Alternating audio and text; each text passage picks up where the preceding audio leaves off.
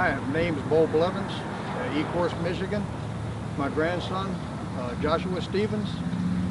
I had a '69 Roadrunner and I got rid of it. My grandson got a little disappointed with me.